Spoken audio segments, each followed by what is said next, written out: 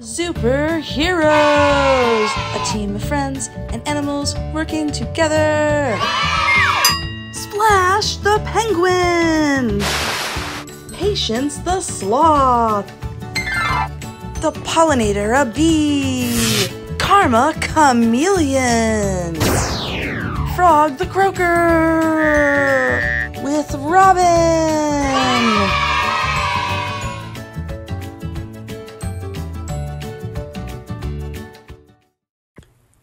Hola, amigos! Patience the Sloth here, just hanging out on Robin's back porch. This rainy weather reminds me of another place I really love, the rainforests of Central and South America. That's where wild sloths can be found in the world. They love it there. Sloths mainly eat leaves off trees, so the high branches of the rainforest are the perfect place for them to live. Plus, it provides great shelter and protection from predators. Sloths move so slowly, green algae tends to grow on their backs. It's not unusual to see a green sloth, and that makes for great camouflage when they want to keep safe. Think about the place that you live. What makes it a good home? Today, we are going to learn all about habitats, or the places we live. What makes a good habitat? Animal of the day. Today's animal of the day comes from this kind of habitat, an African savanna. Lots of people think of giraffes, elephants, or zebras when they think of the savanna, but today's animal is much smaller. This cute savanna critter is called a dwarf mongoose. They only weigh about a pound, which is about the same as a loaf of bread. In the wild, dwarf mongooses use termite mounds as shelter and lookouts for predators. These are some of the dwarf mongooses that live at the St. Louis Zoo. Their zoo habitat has plenty of tunnels and places to burrow and look for insects for food, just like in the wild. Dwarf mongooses live in big family groups of up to 30 animals. They go foraging or looking for food together during the daytime. Mongooses mostly eat insects, and the zookeepers have put some insects inside this box for the mongooses to hunt. That way they can explore and work together just like they would out in the wild.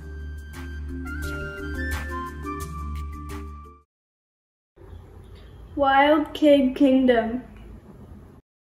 Here we see 2 leaf-cutter ants out harvesting leaves to bring back to the colony. They'll follow the scent trails to go back and grow delicious fungus.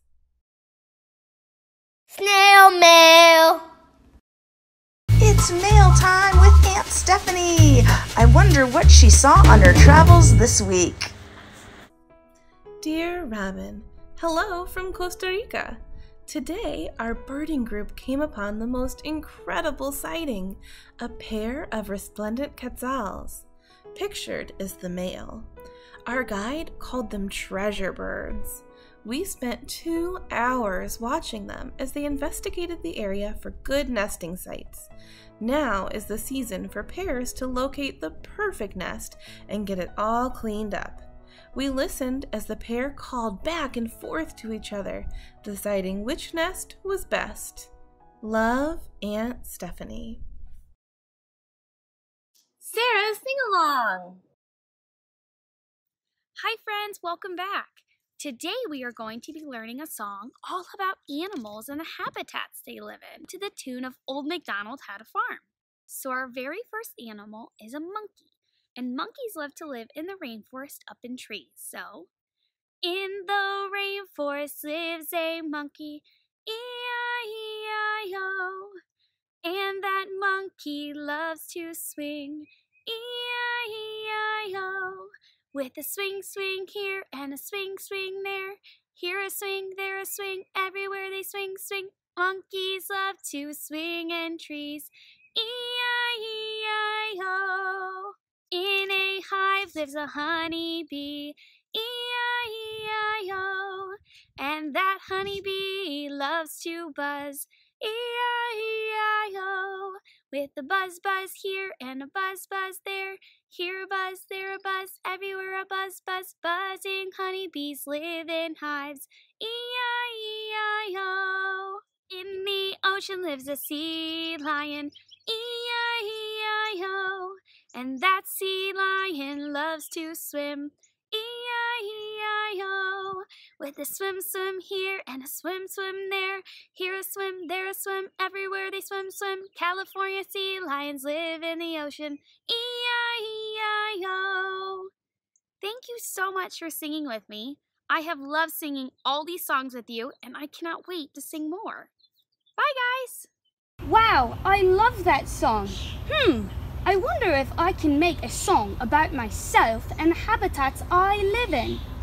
In Madagascar lives chameleons, E-I-E-I-O. And those chameleons love to climb, E-I-E-I-O.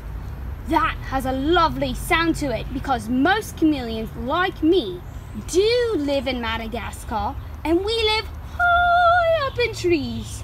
We have an amazing adaptation which helps us to hold on to trees. Any guesses to what it might be? It is our toes! Chameleons have grouped toes, meaning 2 of our toes are together on the outside and 3 are together on the inside. Pretty cool, right? I am curious to find out what our next animal is and where they live. Baby, look.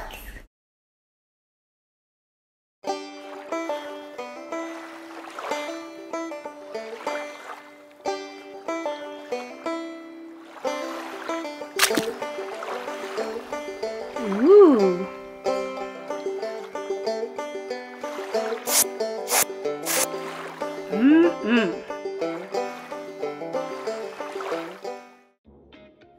I spy.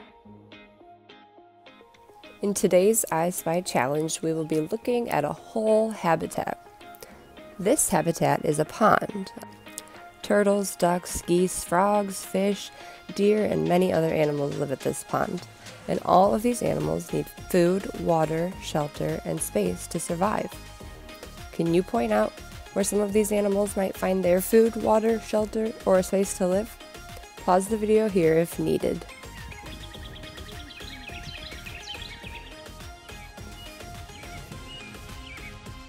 Animals can find food by eating things like wild strawberries in the grass surrounding the pond. Some hunt for their food in the pond. Not all animals use the water to drink or to live in. Some use it to stay clean or to practice getting food. Some animals need a shelter in a hole in the ground or in a tree, and some just need protection from flying predators above. Can you think of more ways animals can use a habitat like a pond to survive and stay safe? Yoga. We've been talking about the homes animals live in. Now we're going to practice some gratitude about our own homes. Gratitude just means being thankful for something. So think about your home and what's inside or around it, and think about what you're thankful for. Try to think of 5 things that you're grateful for. If you can't think of 5, that's okay. Try to think of at least 3 things. For each of the 5 things, you can say, I am grateful for, along with me, and then say what you're grateful for, out loud or just in your head. Here we go. I am grateful for. I am grateful for. I am grateful for. I am grateful for.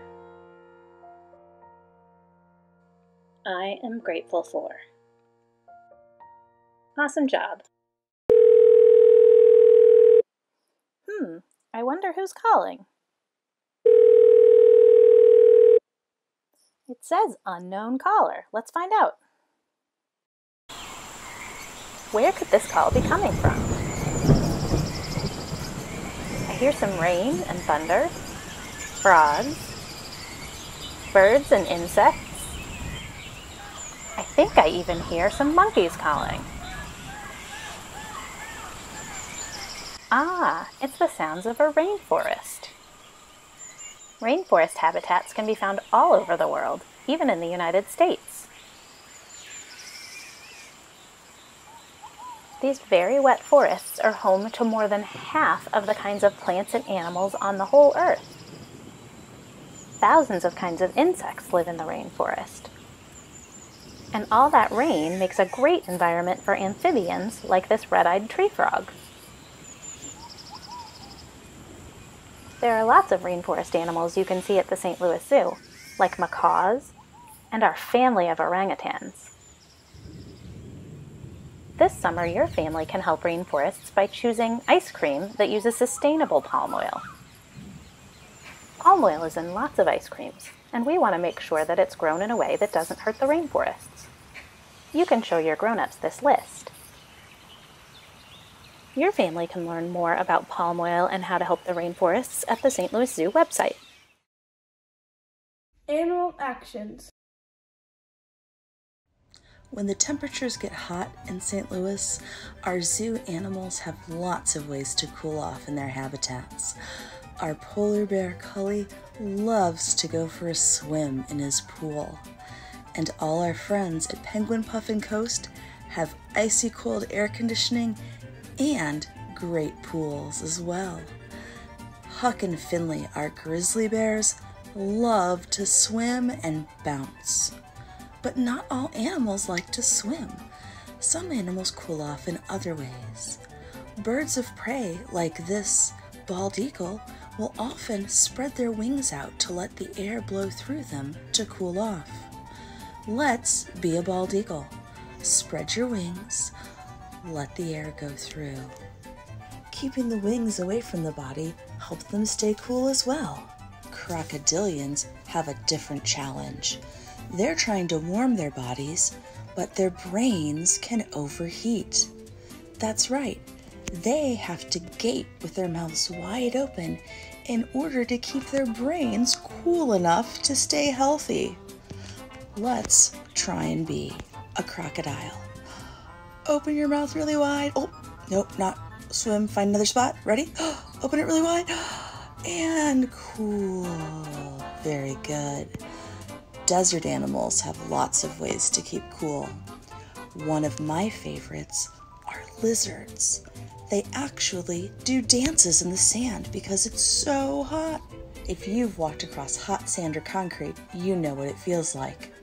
So they will take turns lifting one arm, one leg, another arm, 2 arms, 2 legs, 2 arms, and even lay on their bellies to keep cool. It's pretty silly, but not as silly as what these guys do. These storks and other storks and vultures actually urinate or pee on their own legs to stay cool. Let's pretend. Okay, we're just pretending. Okay, we're gonna try it one more time all together. We're gonna spread our wings like an eagle, gape our mouths wide open like a crocodile, dance on the sand like a lizard, and pee on our legs like a stork.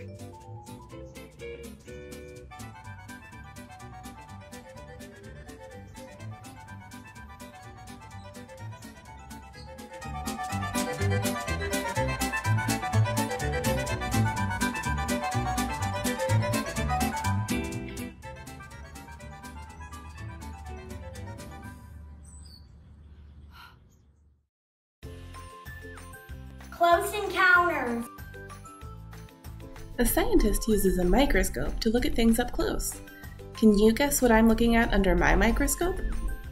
What do you see? I see some lines. I see what looks like dirt. And I see different colors. What do you think this could be? It was the end of this broken stick.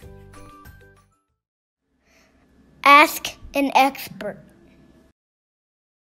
My favorite fact about cheetahs is that they go super fast and they can avoid and beat anything. Out and about. Hello everyone, you are with me here in Forest Park. If you can see behind me, this is called a wetland. So in wetlands, it is home to many different types of animals, different plants. There are a few things that I have found going around our wetland area. I have seen some red-winged blackbirds, I've seen some cypress swamp trees, and I've even seen cattails. So if you want to come and look what is behind me, we actually have a cattail. Cattails grow down by the water, and when they're ready to spread their seeds, they have this puffy fluff that flies off like snow. The wetlands are also home to many interesting birds, like this great egret, who you might find in the water or up in a tree, or this green heron. Both of these birds use the water to look for things to eat, like fish or other small animals. You might even see some reptiles and amphibians, like this turtle out sunning itself on a log, or this frog who's trying to camouflage just below the surface of the water. Wetlands are super important to the environment, and I'm so thankful that here at Forest Park, we not only have wetlands here, but we also have many different habitats we can explore. Citizen science. Do you like looking for wildlife in your backyard, like this ladybug? Or looking for the flowers that are ready to bloom? Well, if you do, and you'd like to help scientists learn about the world around us, you might want to join Nature's Notebook. It's a citizen science project that you can help with in your own yard. You and your family will watch to see what happens during the seasons to plants and animals all around, like this flower ready to bloom, or when the first leaf falls off a tree in the fall. You download an app called Nature's Notebook, and then you pick a campaign to join. There are all different campaigns that you can join to help scientists. You can look to see when leaves turn green in the spring and different colors in the fall. Or look for pests in your yard that might be eating your plants. That can help scientists help farmers with pests on their crops. You can also watch to see when things flower in the spring. We chose nectar connectors as our project. For this project, you track different types of flowers and see when they're blooming. This will help scientists know what kind of food our nectar-loving pollinator friends, like monarchs and bees, have to eat at different stages of the spring and summer. Milkweed is one of monarchs' favorite foods. You can see here the green is not quite ready to flower, but soon enough it's going to turn bright orange and open up, and there'll be wonderful butterfly weed with yummy nectar for monarchs and other pollinators to enjoy. I noticed this black-eyed Susan was the first to start to open, and then I saw our bee balm. It's in the mint family. You can tell because it has a square stem. It looks very beautiful with purple and green, but it's not quite blooming yet. Look at how tall the Joe Pye weed has gotten. Robin couldn't believe he could reach it from way up there. And there were things at the top of the stems. Was it flowering yet? What do you think? Not quite. Robin decided for his first observation to check out another kind of milkweed. This is swamp milkweed, but it can grow in places that aren't swamps. And it's another favorite of butterflies and other pollinators. Robin noticed there were some insects on the plants. He wondered what they were. That's one of the fun things about Nature's Notebook. When you're out making your observations about what plants are blooming, you can discover all kinds of amazing wildlife. Those tiny insects were aphids, and aphids suck the sap out of plants. But ladybugs eat aphids for dinner. So the circle of life continues in Robin's garden. And he gets to watch, which is pretty cool. Also, all of the things he's watching are going to help scientists learn more about the world around us. Whoa! That was awesome! I loved learning about all the different habitats that animals can live in. Each one was so unique and special. What do you love about the place that you live in? Adios, amigos!